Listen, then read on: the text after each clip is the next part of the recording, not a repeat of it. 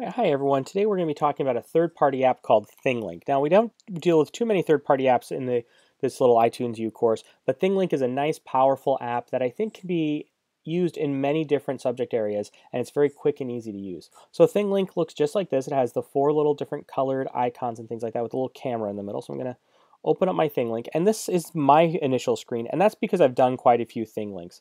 When you open it up at first, you're going to get a bunch of preview ones that other people have made to kind of show you how Thinglinks work. But once you start creating them, they're just going to show you yours. All right, so to create a Thinglink, I'm going to hit the plus button in the upper right-hand corner. Actually, I should probably show you what a Thinglink is first. So let's take this Thinglink of an interactive body.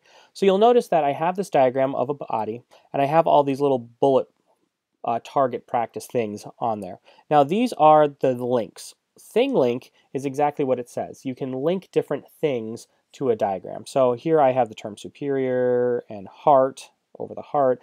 And so this is a very basic Thinglink, but you can add, you can insert videos and other pictures and all kinds of different things so you can make an interactive diagram. And that's what a Thinglink generally is. So let's make a Thinglink. I think it's easier if you see it in action. So I'm going to hit this plus button in the upper right-hand corner. And I need an image to start my Thinglink with. So instead of taking a picture with my camera, I'm going to go to my photo library. And I will take an image that I already have. And this can be any sort of image. It can be downloaded from the internet. It can be a picture that you take. It doesn't really matter. But I'm going to pick this one. Okay, yep, I want to give it access. So this is a nice little caldera lake with a nice little island. It's called Wizard Island. That's another little volcano inside of a I guess you would call it a dormant volcano, although it's not really dormant, it's just a giant lake in one. So now I have this little bullet, or this little bullseye that I can move around. And now I'm going to put over this little volcano there, that little wizard island, and I have a choice to add text or add media. So I could, let me see, I'll just add text. I'll call that Wizard Island, because that's the name of it. I'm a little bit laggy here. There we go, Wizard. All right, well, you get the point. I'm not going to deal with this keyboard much longer here. Okay, so I can add some text, and all I need to do is just tap somewhere else. I'm going to tap on the lake, and now I have a new bullseye pull up. And this time, to save us from the pain of the keyboard, I can add media. So I can take a video or take a photo, or I can choose from a gallery or YouTube. And the gallery is your photo library. So I can insert a photo on top of this diagram. So I don't necessarily need to just keep it to one picture. So you could have, let's say, a map of a region, and you could insert pictures of different areas. Or you could have the human body, and you could insert images, more detailed images of different organs, or things like that. I will say that if you're going to use YouTube, so I went back, I created a little bullseye, and I'm going to say add from YouTube.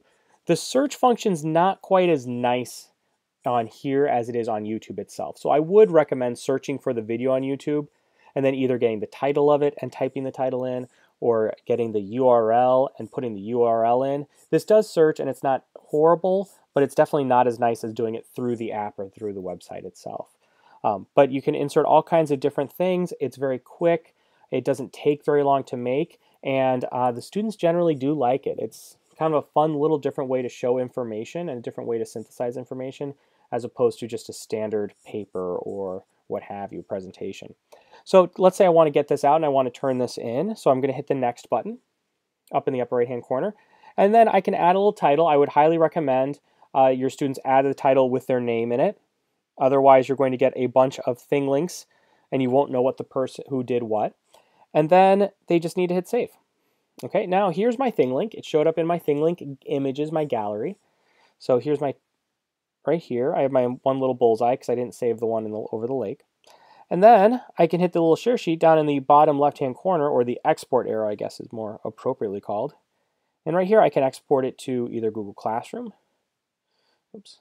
iTunes U is not an option. So if you are using iTunes U, your best bet is to save it to files and then have them go into iTunes U and insert it from there. So it integrates it integrates directly with Google Classroom.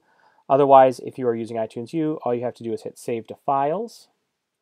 You can save it to your files, to your iCloud drive, and then you could add it to your iTunes U from there. So they would go into the iTunes U course, click Attach, and find it in their Files app that way. All right, so if you have any questions, let me know. Thinglink's a nice, whoops, I exited all the way out. Thinglink's a nice little app that works very quickly, very easily for students. So Good luck, and let me know if you need any help.